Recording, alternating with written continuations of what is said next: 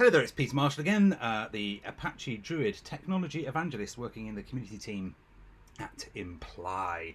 In this little video today, I'm going to talk about my experience of Apache Druid, how it differs to the database technologies that I came across when I started working in 1998. And speaking of which, at that time I was working with an Oracle database, and I used to spend lots of time working with teams creating SQL statements that let me do things like data exports and mail merges and the occasional regular report. And then one day someone says, you should buy Oracle Business Objects. So we did, and I started spending lots of time creating very fancy diagrams that looked like tube maps that nobody really understood, but they were really cool, I thought, anyway.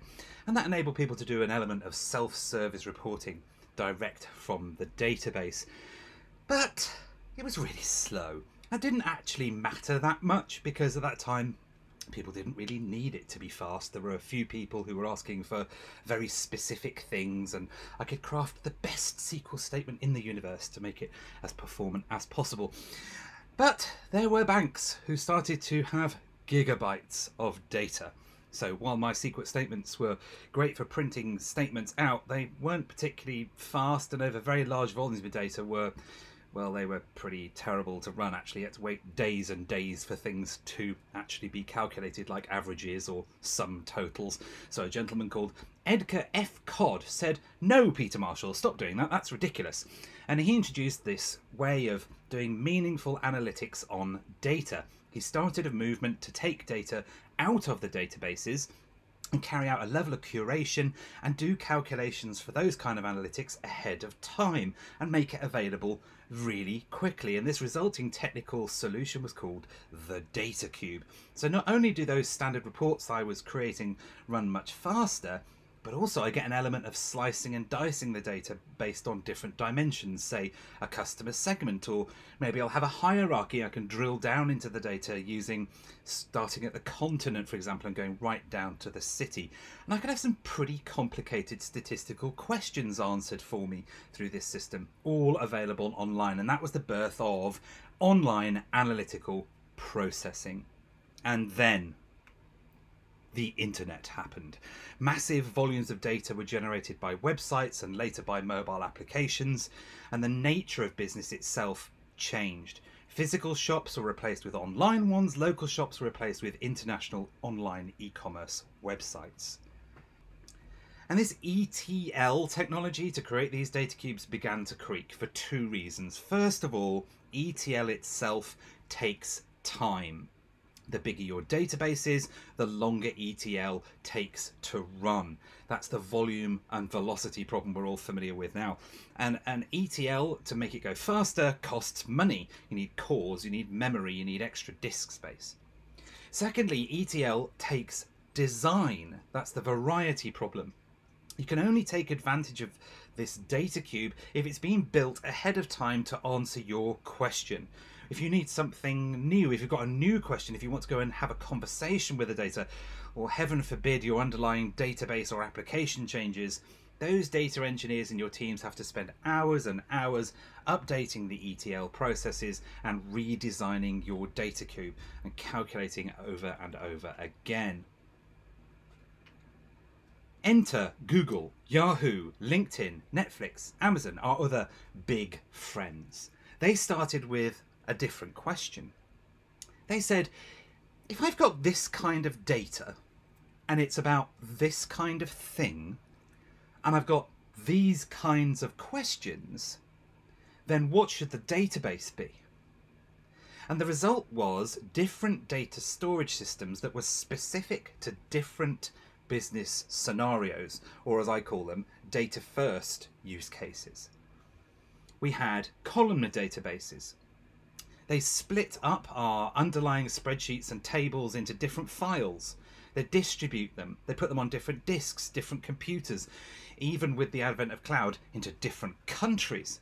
And they're able to answer the questions that we have in parallel across these huge numbers of worker bees. And we ask questions using type-appropriate programming code.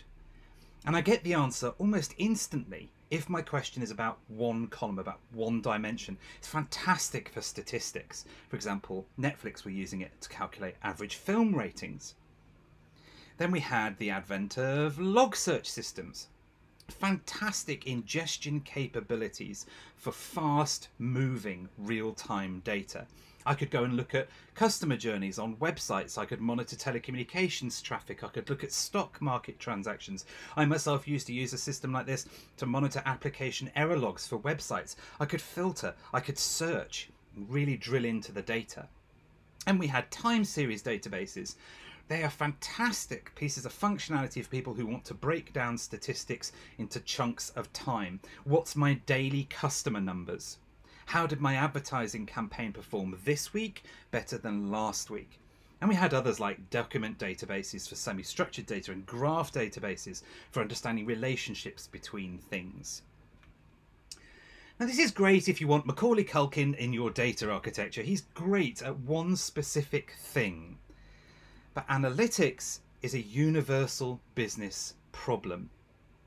Columnar databases aren't designed to ingest very large volumes of real-time data from the ground up, and they're not particularly brilliant at searching when you compare them to log search systems. But log search systems are terrible for statistical calculations, and they're not so good at data with lots of columns, what we say high dimensionality, and you run into big problems if you've got lots of different values, so high cardinality. And time series databases are great for windowed aggregations and for windowed comparisons, but not so good at drilling down or slicing and dicing and statistics and using other columns like a customer segment. In comes Druid. Druid brings together the ingestion, the flexible schemas, the text search capabilities we find in these log search databases. It has optimizations for time series data and for time-based functions that we get from time series databases. And it has the efficient storage, the super fast statistical performance we'd find in a modern columnarized cloud OLAP data warehouse. And what Druid gives you therefore is a very mature and scalable ingestion capability, many millions of events per second if you need to. It has a distributed query engine. It scales to give hundreds of users answers to all sorts of statistical questions at sub-second speed. And what's more, those questions are not determined by what your data cube or your ETL process has been programmed to look like. It's true ad hoc interactive conversations with the data. And you get a very refined and optimized storage system that can hold both historical and current data in one place cost effectively. And in many cases that means that an architect might decide to swap out a NoSQL database engine or a database or a data warehouse like a time series database so that you get more statistical flexibility, or maybe you'll supplement your existing log search system so that you get much faster interactive analytics. So what can Druid do for people? Let's start with some things that appeal to the technologists and the product managers out there. You can use Druid to shrink the effort of engineering the solution overall, the true life cycle, as you remove the pre-calculation and the ETL processes from your pipeline. And because Druid is able to handle high cardinality and high dimensionality data, those data sets you've currently got locked away inside a cupboard that you just can't process quickly enough, you can make those available to people for doing their analysis.